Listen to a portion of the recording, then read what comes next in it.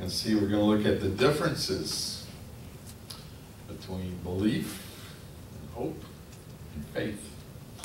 And we've discussed the relationship of faith when it comes to healing many times here in the evening services. And some people that we come across may take offense when we talk about that your faith can be a factor in your healing.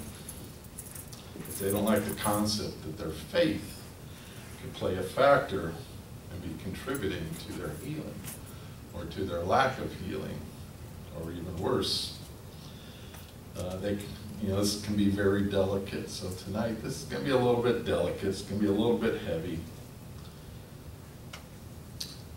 But it's something I think we really need to cover tonight. And Jesus, he addressed it many times in Scripture about faith. You were healed because of your faith. But still, people don't want to hear that their lack of faith for their illness or the illness of a loved one contributed to that illness or contributed to the time that it took for healing.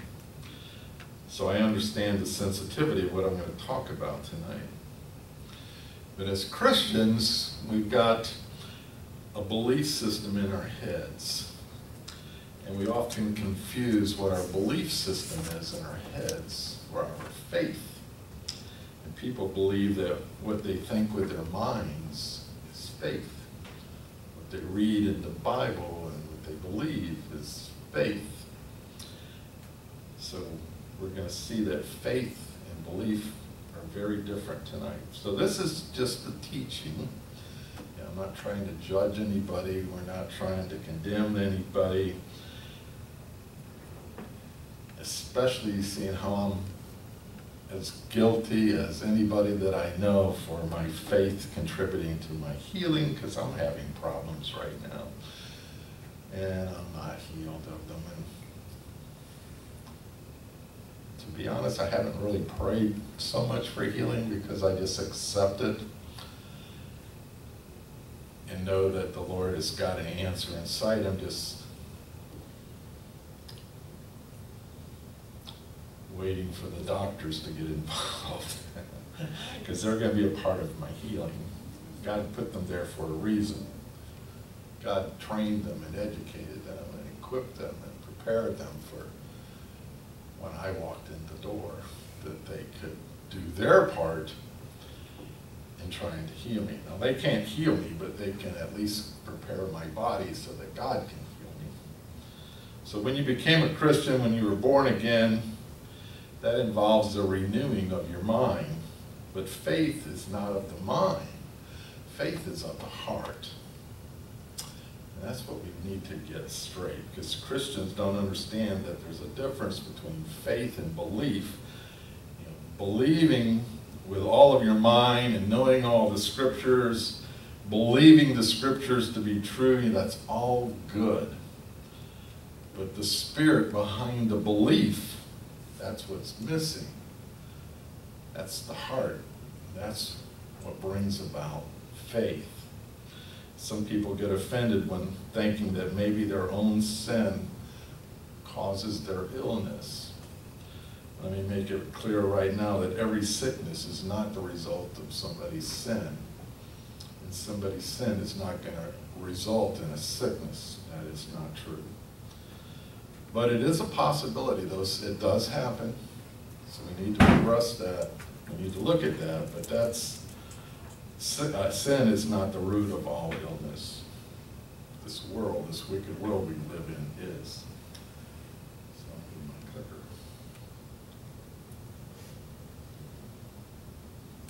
So the first scripture we want to look at tonight is Matthew 9:28. Got it on the screen there. I'm going to read this to you, make a few comments.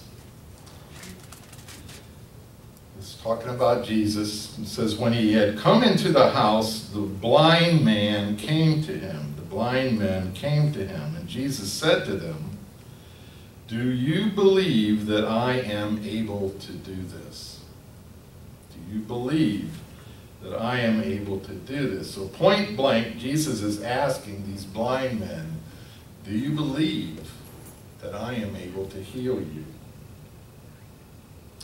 And they responded with, yes, Lord. So Jesus is basically putting the faith of these blind men to the test. He's testing to see if they have faith that he can heal them. Because in the next verse, it says, then he touched their eyes, saying, according to your faith, may it be done to you. So if they really did not have faith, there would not have been any healing. It says, according to your faith, be healed. And their eyes were opened. So because their eyes were open, it showed that they had faith. But Jesus put the burden of proof on these blind men to show that they had faith. Did they believe, or did they have faith that he could heal them? Sometimes it's our lack of faith that's the problem in us receiving our healing. Try so desperately, we're praying, we're reading healing scriptures, we're still not getting healed. We believe that we can get healed, that our faith is keeping us from getting healed. The mind says we can be healed, but our heart is not there yet. And if you're thinking, how can a Christian not have faith? You know, after all, we're all believers. We all go to a church. We're all involved in many ministries at a church. We know the Word. We know the healing scriptures. We even teach them sometimes. We confess our belief that Jesus can heal us. But that doesn't mean that they have faith. First of all, faith is not constant. Faith is alive. Faith can be up 1 minute and down the next minute. It's not constant. Just because you have it one time doesn't mean you're going to have faith the next time. So faith is something we need to better understand. It's not something on a mental level, but it's something that's in a spiritual level. It's in our hearts. This is what Hebrews 11:1 says, and I think we all know Hebrews 11:1. It says, faith is the assurance of things hoped for and proof of things not seen. I think we all know that scripture. So faith is the substance of what we hope for. Faith is the assurance. There's a difference between what you're hoping for and faith. They're not the same thing. Faith is the foundation. Faith is the substance. Faith is the assurance for what you are hoping for. And if all that you have is hope, then you don't have faith. So many of us are hoping for something. You know, we're hoping for healing. You know, I'm hoping for healing. We know that Jesus can heal. We hope that Jesus will heal. We're hoping for the healing. We're praying for the healing. But we aren't receiving the healing yet because we're still at hope. We're not at faith yet. We've got to get to faith. Hope is always about the future. Faith is right now. Faith is seeing spiritually right now that you are healed. Hope is seeing in the future that you're going to be healed. So when people say that they're waiting on healing to take place, that's a red flag to me. When they say they're waiting for healing to manifest, because there's no expectancy there when you're waiting for healing to take place. There's no pursuit going to receive that healing and to acquire that healing. You know, you're waiting for whenever Jesus gets the time, you're next on the list. Number 117, receive your healing. Doesn't work that way. So waiting shows a lack of faith to me, because faith is the assurance of things hoped for and the proof of things not seen. When we are talking about faith, we're going into the spiritual realm, not into the realm of what's in your head. Because we believe it, because we see it, but faith demands that we believe before we see it. There's a reality, and then there's spiritual faith. And this is why people say that they have faith, because they believe. They know the scriptures. They study the scriptures. They know their Lord. They have a relationship with their Lord. But they're just hoping for the faith to take place. So they're looking for that God kind of faith that's going to bring the hope. And if God says that he's going to give you his promises, he says he's going to give you all of his promises, well, he's not a liar. He's going to give you all of his promises. They're all going to come to pass. Jump to Mark 10. There we go. Mark 10, verse 16. This is an example of faith. It says, "Then they reached Jericho, and as Jesus and his disciples left town, a large crowd followed him, and a blind beggar named Bartimaeus, he's the son of Timaeus, I guess, Timaeus, he was sitting beside the road." So the fame of Jesus is spread everywhere. Everybody knows that Jesus is this amazing rabbi. He's traveling throughout Israel, and he's healing all kinds of people. And because of his fame of healing, multitudes are now following Jesus wherever he goes. So you can just imagine Jesus is just walking down this dirt road, and behind him are just multitudes of people that are following him. And Bartimaeus, he's heard of Jesus, he knows that he's a healer, but as we read the scripture, we're going to find out he knows more than just the fact that he's a healer. Verse 47. Bartimaeus heard that Jesus of Nazareth was nearby, and he began to shout, "Jesus, Son of David, have mercy on me."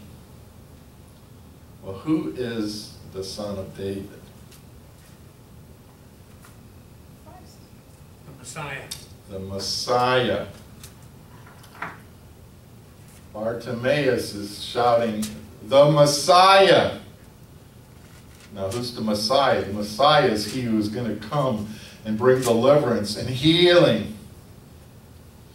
So Bartimaeus is proclaiming Jesus to be the Messiah.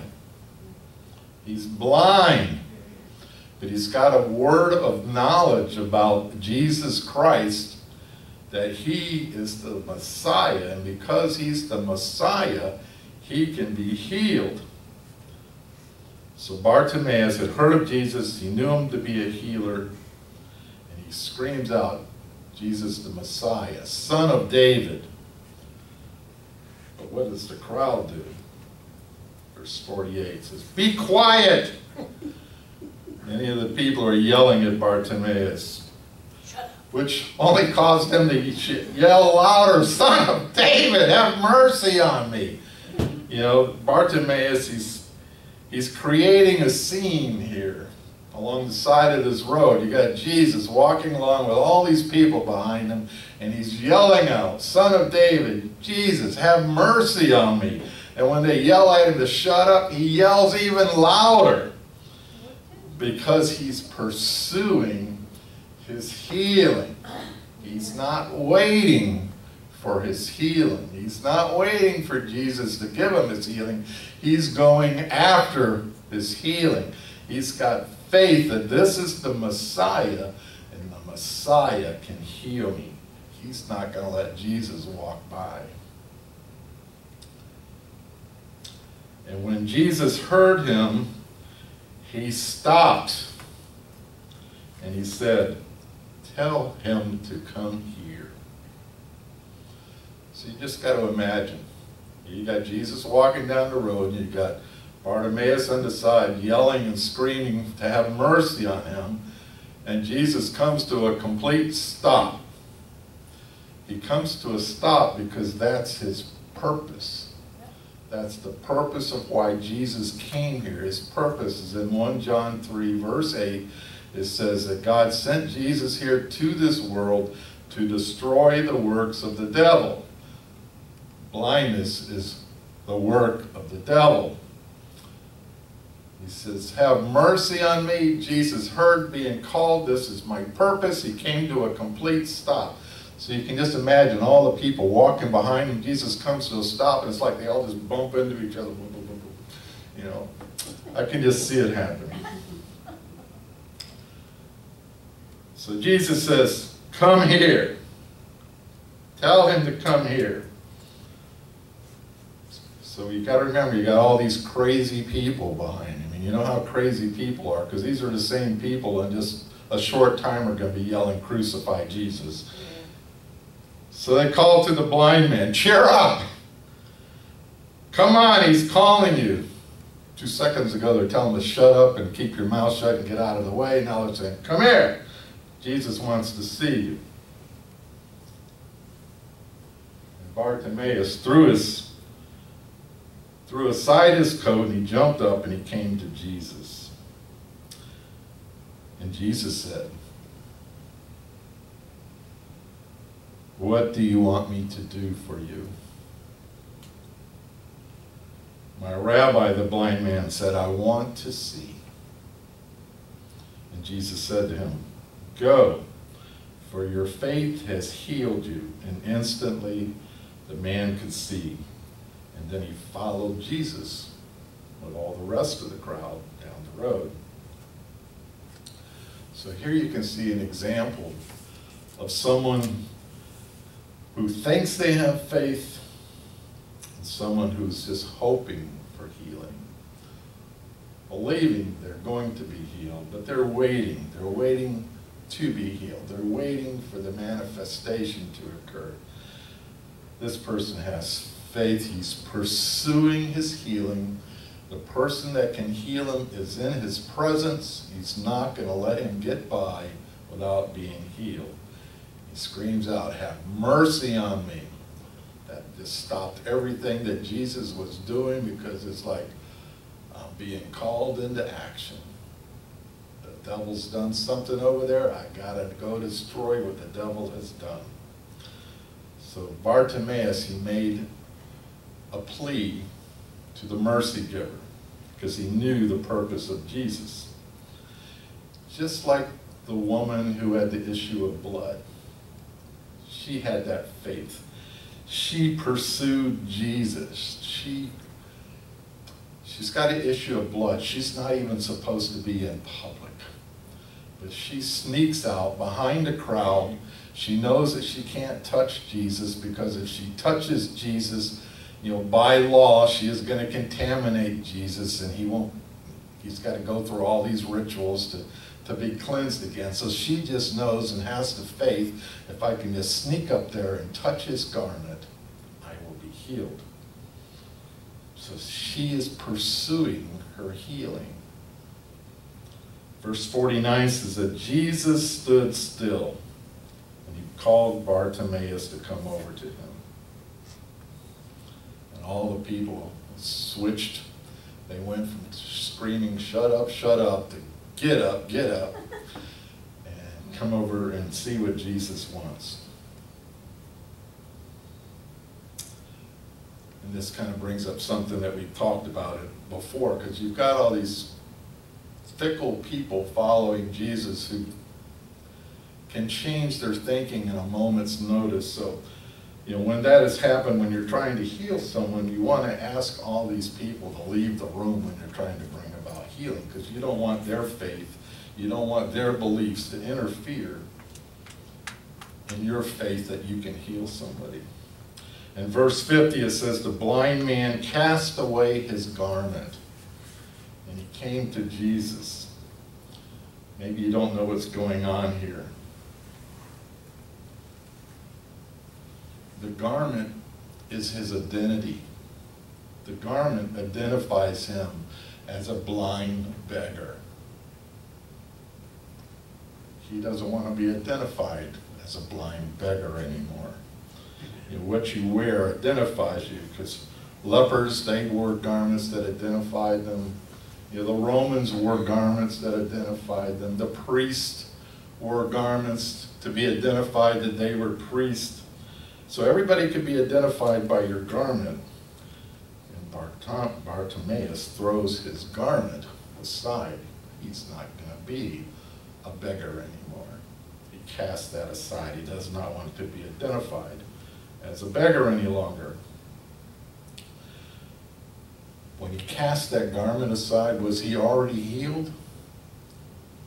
No, he was still blind. But he had the faith that in just a few seconds from now, I'm going to be able to see. So faith is not what you've been hoping for. It doesn't come just because you tithe all the time. It doesn't come because you've got 100% attendance at church. You know, that's not faith. Faith is not what you believe. Faith is what is going on spiritually in your heart. You see things that are not there as though they are. So Bartimaeus goes to Jesus and he says, "What do you want me to do for you, Bartimaeus?" So again, just like before, Jesus puts it on him. What do you want me to do? What's on your heart? What do you believe? What do you have faith that I can do for you, Bartimaeus? What's your desire? And he says, "Rabbi, I want to see." I want to see. Well, this fits right into Jesus' job description, because that's why he came here. He came here to destroy the works of the devil. So he's going, that's what I'm here for. And he can see. So your faith has healed you. Now, his faith in Jesus as the Messiah, the healer, gave him back his sight. Now, the devil had stolen his sight, but Jesus, like I said before, had come to destroy the works of the devil. So Jesus came to give him back his sight. And faith is the substance and the assurance of things hoped for, but not seen. So he threw away his garment because he had faith. He could see that he was going to be able to see in the spirit, and he did not need that garment anymore. So to help you better understand faith, I'm going to divide it up into 3 different categories. There's proactive faith, there's reactive faith, and there's inactive faith. Inactive faith can basically just be no faith at all. Proactive faith is what we see here in Bartimaeus. We also see it with the woman with the blood problem. We see it with the paralyzed man at the mat. We see it with the centurion that came to Jesus.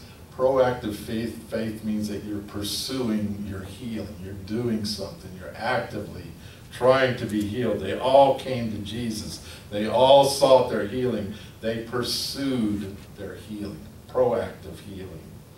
Proactive faith takes action. Proactive faith seizes the moment.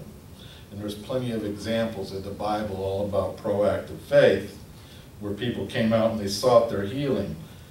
And there's also examples of reactive faith. This is where somebody is in the presence of Jesus and they respond, "Would you like to have healing?" Because they responded, because Jesus asked, they accepted. So they received their healing reactively. Now, reactive faith is kind of what you might witness when you go over to Haygood. We go over to Haygood on Wednesdays and we pray for people. So when you ask someone, "Would you like to receive healing today?" and if they say, "I would like to receive healing today," that means they are seizing the moment. They didn't seek you out for healing. There was no action going on. The opportunity arose where they could get healing and they jumped on the opportunity. That's reactive faith. Other examples of reactive faith is maybe you go to a healing conference And usually at the healing conference somewhere along the line, they'll say anybody that wants healing, either stand up or come to the front of the room. Well, if you take the opportunity to do that, you're being reactive to the opportunity, and you can receive your healing. Inactive faith would be someone who hears the word but doesn't respond. Maybe they believe, maybe they want you to prove that you can heal them, or maybe they're just waiting for healing to manifest itself, waiting for Jesus to move in their sickness. They're just waiting. They're waiting for somebody else to heal them, and they're not doing anything on their own to receive the healing. Proactive faith, again, is when you seek your healing and you're aggressively going after your healing. Reactive faith is when you respond to the opportunity for healing. And I'm going to give you an example of that from the Bible. You can find that in John 5. John 5. I'm going to read verses 1 through 9. It says, afterwards, Jesus returned to Jerusalem for one of the Jewish holy days. And inside the city, near the sheep gate, was the pool of Bethesda. And it had 5 covered porches, and crowds of sick people, blind, lame, and paralyzed, lay on these porches. And one of the men lying there had been sick for 38 years. And when Jesus saw him and knew he had been ill for a long time, he asked him, "Would you like to get well?" And he said, "I can't, sir. For I have no one to put me in the pool when the water bubbles up. Someone else always gets there ahead of me." And Jesus told him, "Stand up, pick up your mat, and walk." And instantly the man was healed. So Jesus asks him, this is an opportunity, do you want to be healed? Now you got to realize this guy's been coming to the well for 38 years. That doesn't mean that he wants to be healed. Not everybody wants to be healed. I've got a niece I don't think wants to be healed. They're happy with their situation because the world kind of centers around them. People feed them. People prepare their clothes. They wash their clothes for them. People carry him to the well. People bring him home in the evening. He gets to sit at the well with his friends that he's known for 38 years, and he probably plays checkers and cards and tells jokes. He's just having a good time every day. He's been doing it for 38 years now. He's content with his life. He doesn't expect anything better. He's not seeking his healing. But Jesus says, do you want to be made well? So when you say, do you want to be made well, he's saying, are you willing to take the responsibility of being well? Because when you become well, you've got different responsibilities than when you're sick, sitting on a mat for 38 years. And Jesus says, rise up. And the man responds to the invitation, so he rises up reactively to the invitation, and he receives his healing. It became instant. Now Barry Bennett shares a story about a dog on a bed. We've talked about how we can speak healing into people's lives. So just imagine this. You've got a dog on the bed, and the dog is not supposed to be on the bed. So you go, Fluffy, get off the bed. And the dog knows you. And the dog knows your voice. And the dog knows the rules. And the dog gets off the bed. It's the way it's supposed to be. Well, sometimes later you go home and instead of Fluffy being on the bed, you find this big black German Shepherd laying on your bed. You don't know that dog. He doesn't know the rules. That dog's got an attitude. And you're feeling a little bit afraid because he's got an attitude and he's growling at you. And you lose all concentration and you lose your power and you lose all of your authority. And you say, good doggy. You don't say, get off the bed. And the doggy just growls at you because it's not Fluffy. You know how to respond to Fluffy, but you've got a bigger animal in your case here and you don't know how to respond to it. You don't take the power that you have. You don't take the authority that you have. So many times when we approach sickness, we feel that we have no authority in some areas. We feel comfortable in one area. You know, I can pray for your pain. I can pray for your itching, but bronchitis, I don't know if I can help you with that. You need to go see a doctor. The doctor says you've got cancer. I don't know that dog. I don't know what to do with that dog. What do I do? Well, if you know who you are in Christ, you do the same thing for that dog that you do with any other dog. You say, get off the bed. And the dog gets off the bed. You say, cancer, go. And the cancer goes. You say, pain, leave. And the pain leaves. You speak to the problem. No matter what the problem is, you don't have, they're not always going to be fluffies that you come across.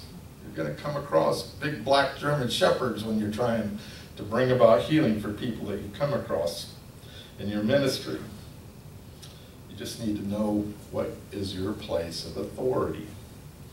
And you've got to have proactive faith. You go after it because that's who you are in Christ. Now, where does that come from? Well, it comes from the heart. It comes from within. You've got to have a relationship with He who does the healing, the Messiah. You've got to have a relationship with the Messiah.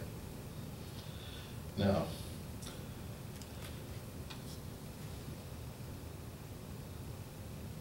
when the doctor says, hey, you don't have much longer to live, and you say, oh, I don't agree with that. I don't know that dog. But I know this dog. My dog is getting off the bed. So I don't care what you're saying. I say it's not going to happen. I say I'm going to get better. Because my cancer was nailed to the cross. My cancer was taken away.